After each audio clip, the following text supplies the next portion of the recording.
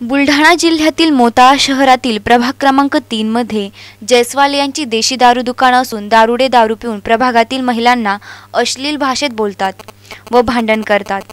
सदरची देशी दारूची दुकान हटविण्यासाठी 26 ऑक्टोबर रोजी प्रभागवासियांनी तहसीलदार व ठाणेदार यांना निवेदन देण्यात आले।